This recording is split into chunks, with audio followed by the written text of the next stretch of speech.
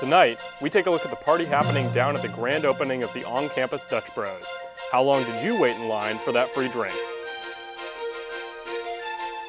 Ben, how did you think about where your food is coming from? Local members of the Agribusiness Council wants to ask you one question.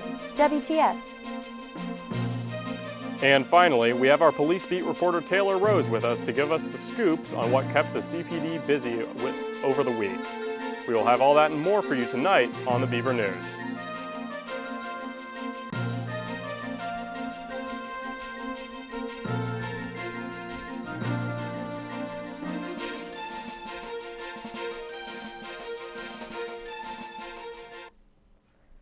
Good evening and welcome to your Tuesday night edition of the Beaver News. I'm Brooke Chrisler. And I'm Conrad Cartmell. We're glad you could join us this evening. Loud music, dancing, and coffee was taken to a whole new level today as the new Dutch Bros has their grand opening of their coffee house across from Gill and Reeser Stadium. I went out to the party to see what else was brewing besides the coffee pot. House music, party lights, and long lines of people were just some of the things you could have seen on the intersection of 26th and Washington at the grand opening of the Dutch Bros Coffee House. Today we got our first grand opening of the third official coffee house, Dutch Bros, here in Corvallis, Oregon. We got a great line of people here waiting to get some good drinks and some good people. Students stood in line today for about 30 minutes in order to get their free drink. Kind of like a pick-me-up. I mean, besides the coffee, it's just good atmosphere, good people to come around. I see friends here, we meet here, we can study here. It's a fun place.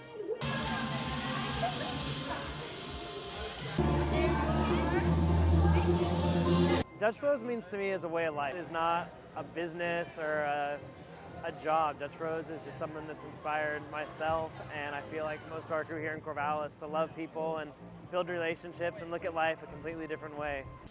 Dutch Bros is about more than just their drinks. As far as the success of it, I think it's a great opportunity for special events too, because of how close it is with game days.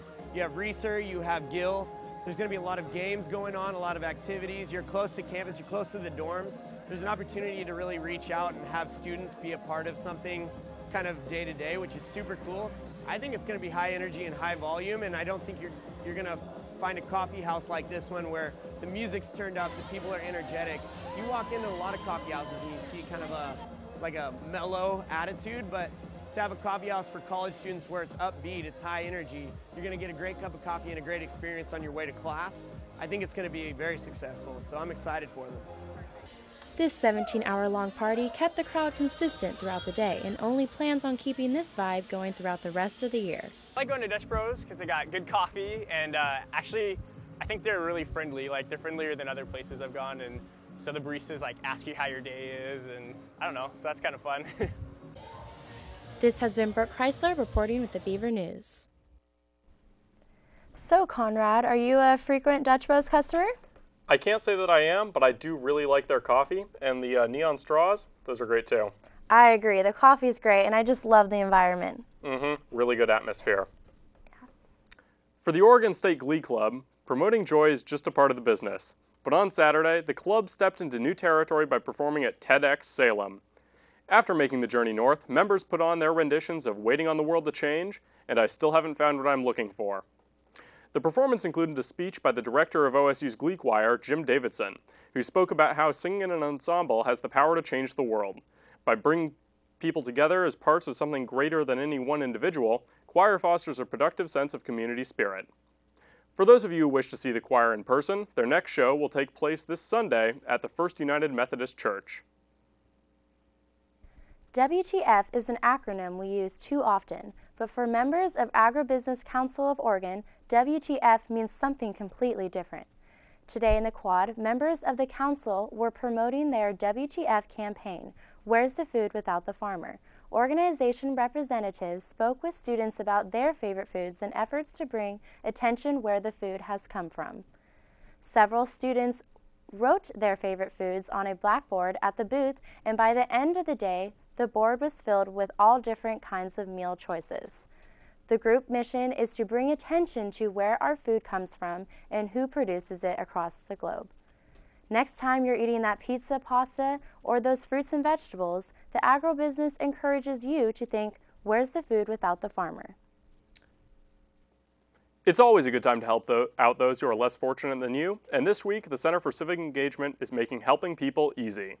It's National Hunger and Homelessness Awareness Week, and as such, there is a campus-wide food drive to help people in need. Donations go to the Jackson Street Youth Center, Community Outreach, and the OSU Food Pantry. If you're in a position to donate, the drive especially needs nutrient-rich, non-perishable foods such as peanut butter, granola bars, and soups. Foods that cater to people with special dietary needs, such as vegetarian and gluten-free options, are also needed, among others. You can drop off at a number of locations around campus, including the library, the MU, Dixon Rec, and Marketplace West. It's the time of year where the flu is going around and people want their flu shots. This Friday, Oregon State University's College of Pharmacy will be in Portland to give out free flu vaccines to adults who do not have health insurance. The Oregon Alliance Working for Antibiotic Resistance Education for Aware in the Square is partnering up with the students in the College of Pharmacy. This event will take place at the Pioneer Courthouse Square beginning at 7 a.m. In previous years, more than 1,000 people have attended. OSU students will not only be giving flu shots, but will be providing information about immunizations, antibiotic use, the difference between viral and bacterial infections, and flu preventions. As we all know, the Civil War game is coming up, and the Oregon State Marching Band wants to make sure that regardless of the results of the game, that they always do their best on the field. We take a look at the strenuous practices they endure to make sure they play at the best of their ability. 7 hours a week. That's how much time the OSU Marching Band dedicates week after week to perfecting their craft, with drill charts, symbols, and assigned numbers to keep everyone in their place. From an outsider's point of view, it seems inevitable that students will crash into each other. But these guys don't.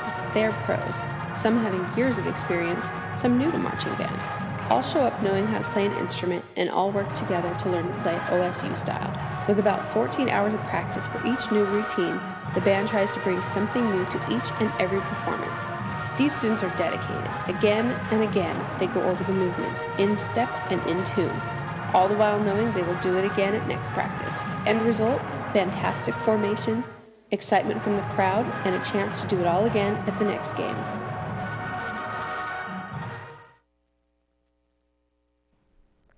Our Tuesday night wouldn't be complete without our Police Beat segment, here to tell us what the Corvallis Department were up to over the last week. Police Beat reporter Taylor Rose. Your expertise on it. This is FBI. Thanks, Brooke. First up tonight, Corvallis police responded to an alleged hit and run near the 3000 block of Harrison Boulevard.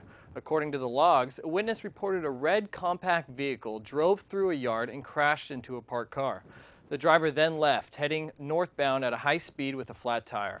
While authorities were at the scene, the suspect allegedly drove by the area again, where police arrested Kenneth Lusk, 31, for driving under the influence of intoxicants, hit and run, property damage, and criminal mischief too.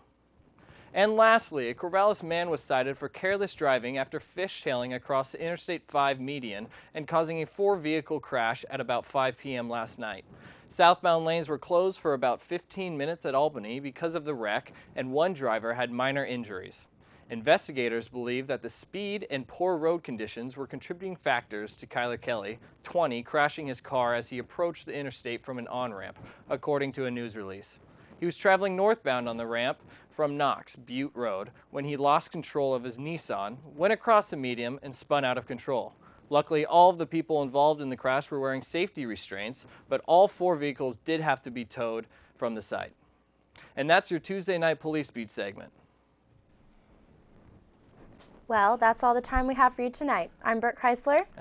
And I'm Taylor Rose. And I'm Conrad Cartmell. We're glad you could join us this evening.